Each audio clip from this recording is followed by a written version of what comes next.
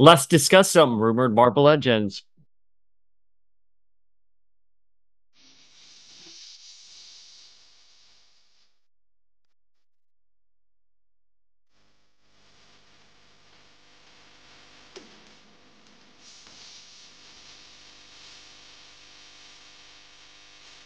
I say this all the time. The best thing about being a Marvel Legends fan is the speculation on what Legends we're going to be getting. We've been doing this since 2002, Familia, ever since that Wave 1 with Toad and Iron Man and Thor.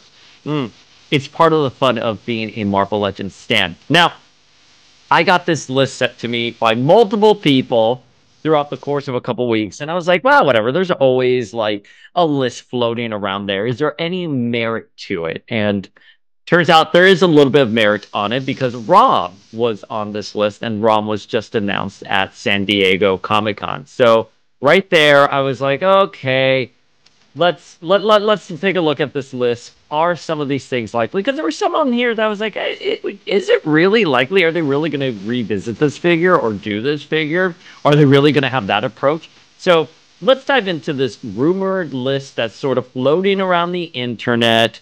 It's again, Familia, take this all with a grain of salt. Once more, the joys of collecting Marvel Legends. It's just a speculation. All we're doing here is speculating.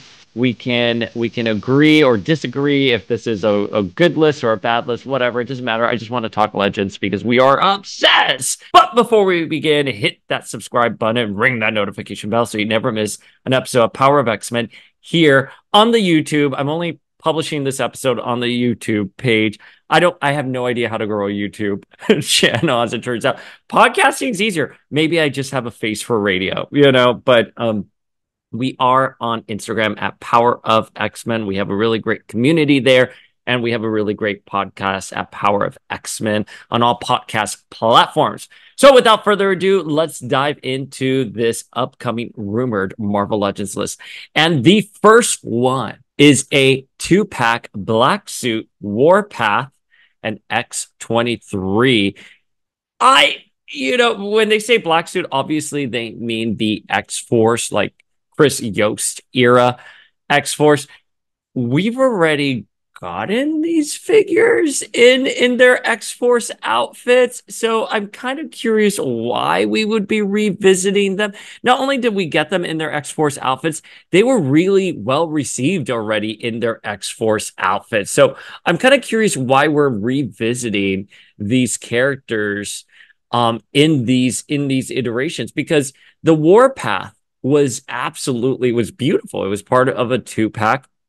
He looked really great. We all really enjoyed him. We had no qualms with him.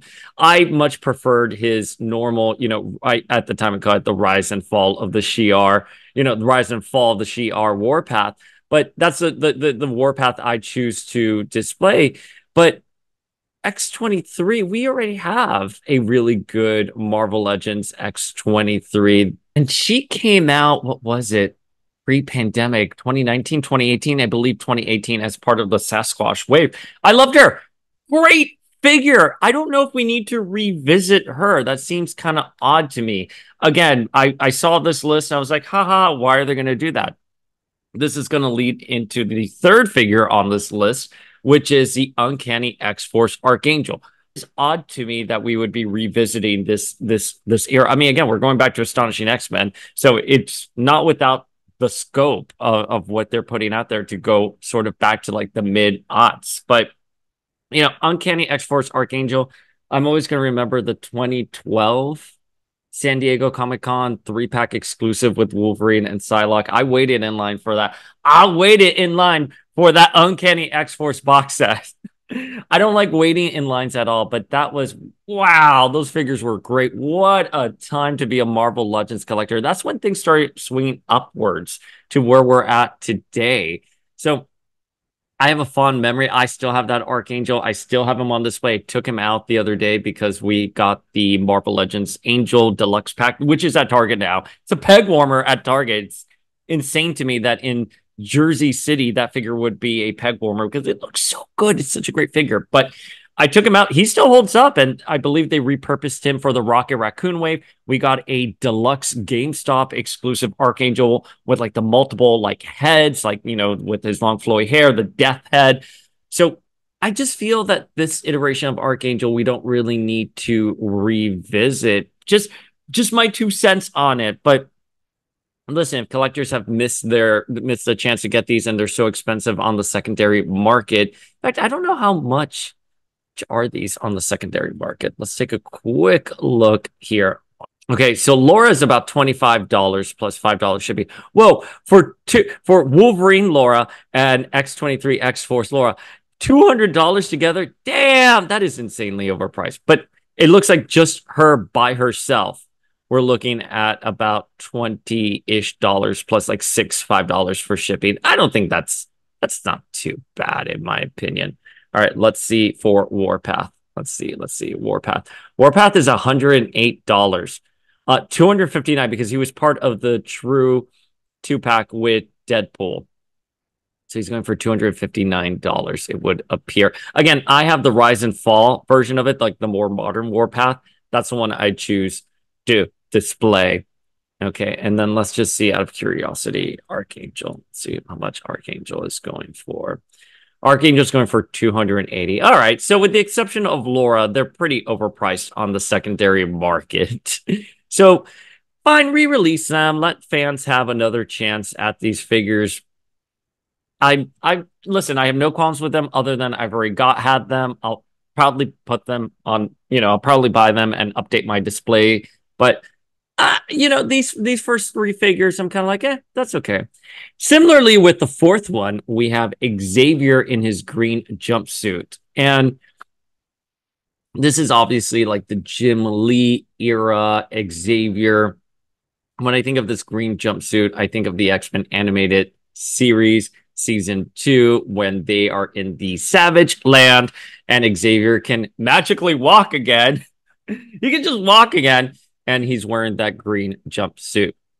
We just got the War Scroll Xavier from 275, Uncanny X-Men 275, which also was in X-Men 97. We're getting a re-release of Xavier in the hover chair. It's fine. Xavier's having a minute here. I would have done Fatal Attractions Wolverine when he shuts down Magneto's mind. Oh, that would have just been chef's kiss, a perfect Xavier to put out there. But listen, you're going to get a Xavier green jumpsuit. What I have here is that they're reusing the West Coast Hank Pym sculpt. Great. It's very hard for me to skip on a legend, but Xavier's one of those characters that I feel like the Xavier in the hover chair, that's perfect for me. I don't need any other. That's a definitive. It's a great sculpt, a great hover chair. I say this all the time. They can never top themselves. I'm sure they can. But as of right now, I'm very happy with that Xavier in the hover chair. In fact, I may reorder that one. All right. This is where the list starts getting really good and interesting. So coming up, we have a Marvel Legends Generation X Husk. A lot of people online are kit bashing this. Like Mini Made It Pedro obviously loves this. Michelle, so many folks out there love Husk. I love Paige Guthrie quite a bit. Fun fact, she was supposed to be in a wave 3 of the Toy Biz Generation X wave, and it was canceled, and she was scrapped. Oh, it's so upsetting. But she was supposed to first appear there in a figure format, and now, like, 25 years later, 26 years later, we are getting her hopefully in a Marvel Legends format. Listen, we already got Chamber. We already got M. Give us Husk. And in fact, give us a Penance. Please give us Penance. Give us Mondo. Give us Skin. Give us the entire Generation X team. Give us Jubilee with that haircut. Oh, I love her with like the bangs and the longer hair. Generation X is a comic book.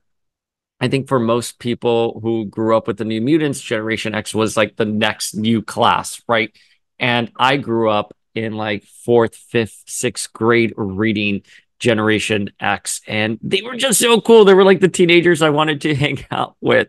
I've said this before on the podcast. Jubilee was really at that age where she was just a couple years older than me when I was growing up, where she felt like the cool older sister. So I could never really bond with her. I looked up to her. Similarly, with the entire Generation X class, I just looked up to them and I wanted to be them. I just want Generation X represented in Marvel Legends. They are very deserving. We all want them. Give us Paige Guthrie Husk. She is the most in demand right now. People are using that poor Carol Danvers, Brie Larson head for her.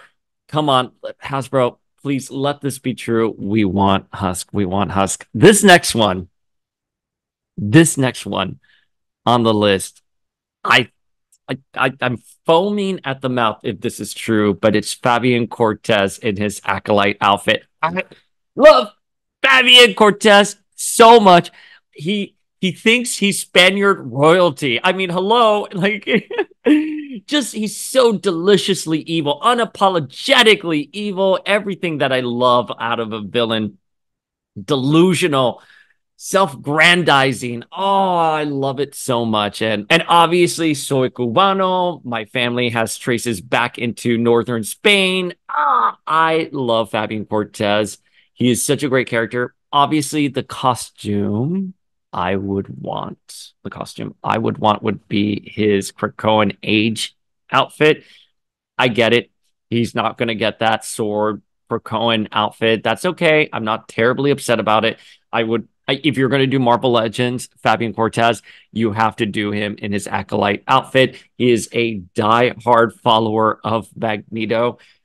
Give us Fabian Cortez in this outfit. I hope it's true. I hope beyond hope that this is true. I really want Cortez. But it is curious to me that they are doing a Fabian Cortez before they're even doing an Exodus. Exodus is definitely one of those characters that people are just dying for. Like, why don't we have Exodus? So listen, for me, Dayspring personally, getting a Fabian Cortez, I am so happy for. I want Fabian Cortez, but where is Exodus begs the question. Question mark, question mark, question mark. Where's Exodus?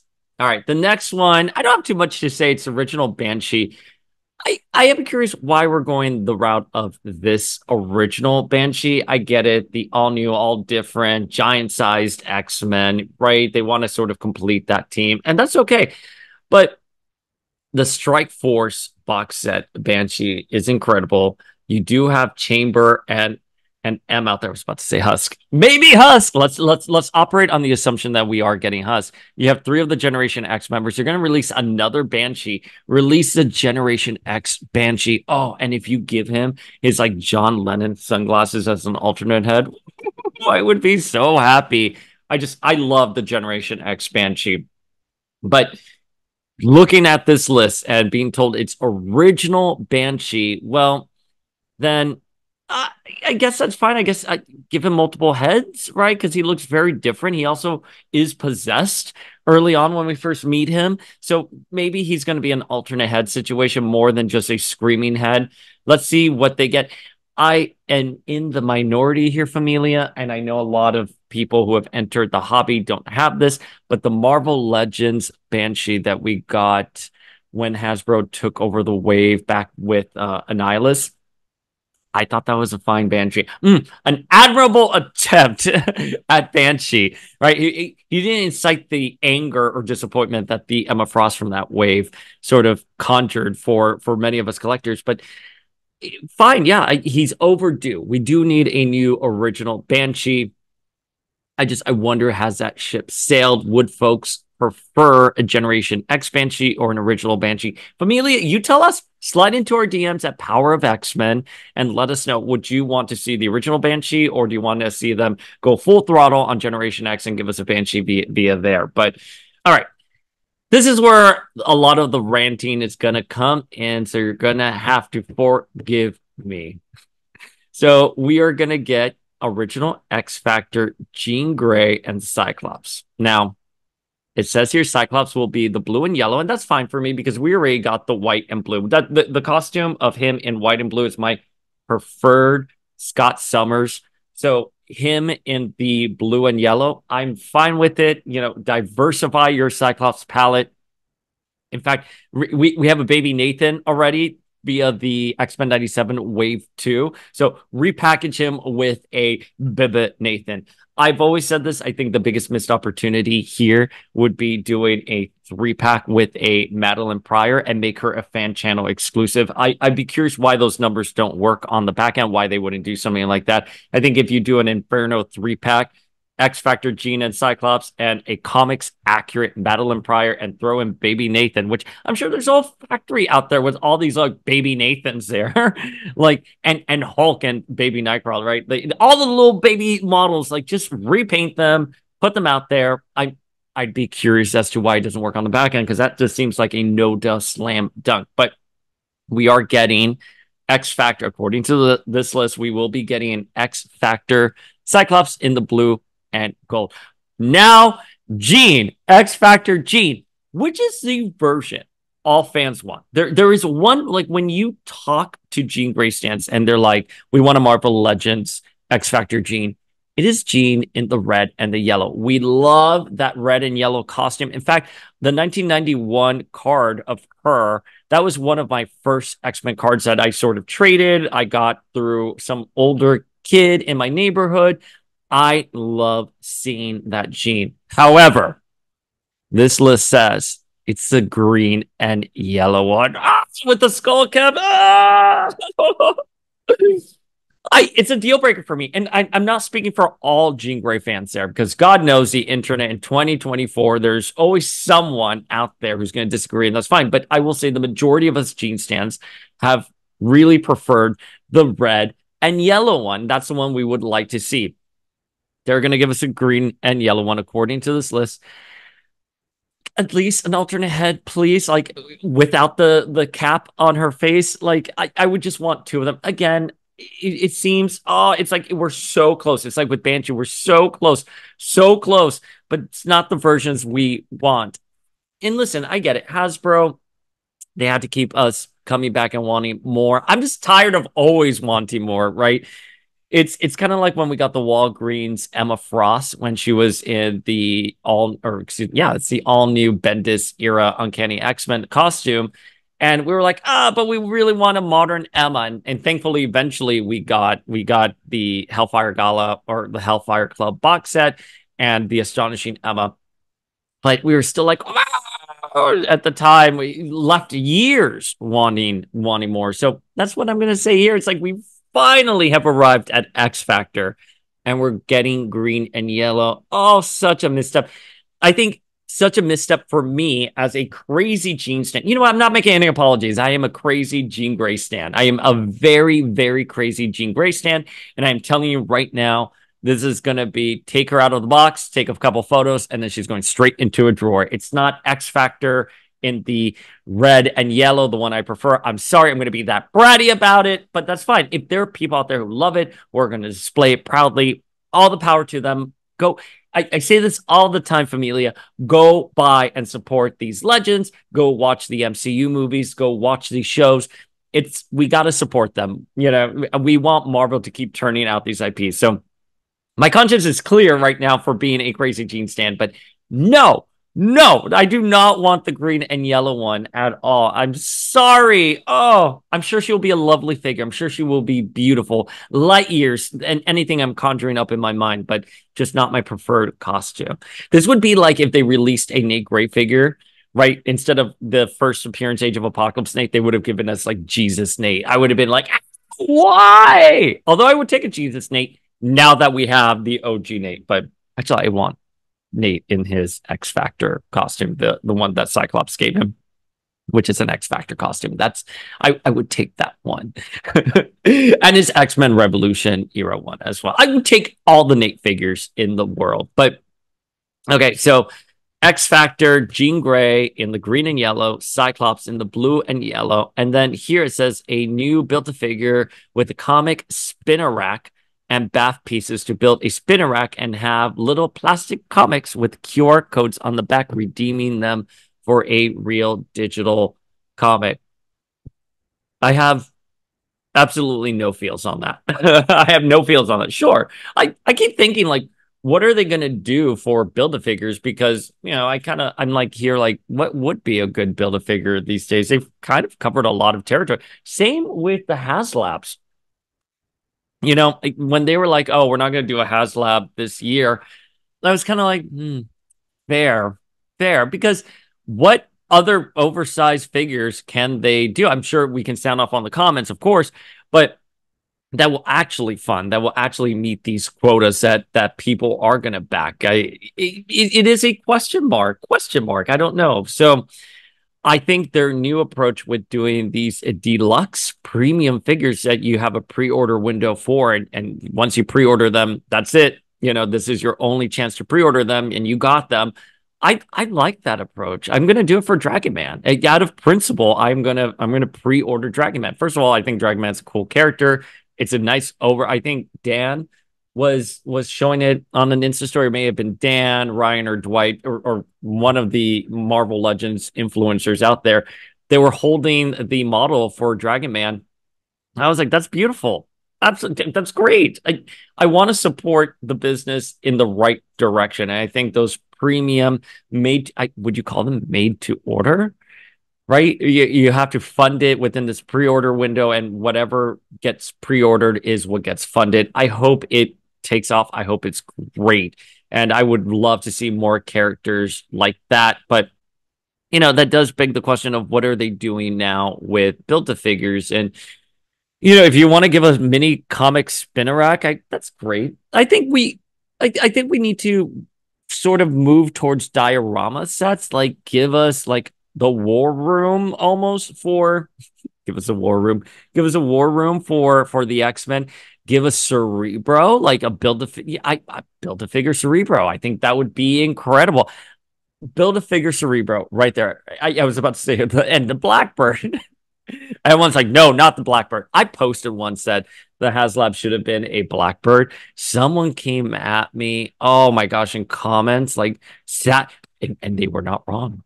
They were not wrong when they're like, that would be too expensive, and this is why, and here's all of, and I was like, well, listen, you clearly have a better grasp on the budgeting for that than I do. So I have nothing left to say to you other than like maybe you could have been nicer saying this in your comments, but I get it.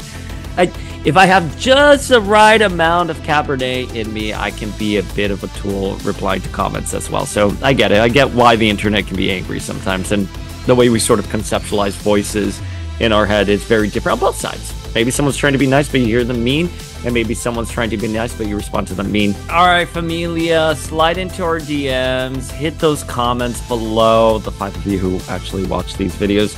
Let us know, are you happy with this list? What figures do you want to see?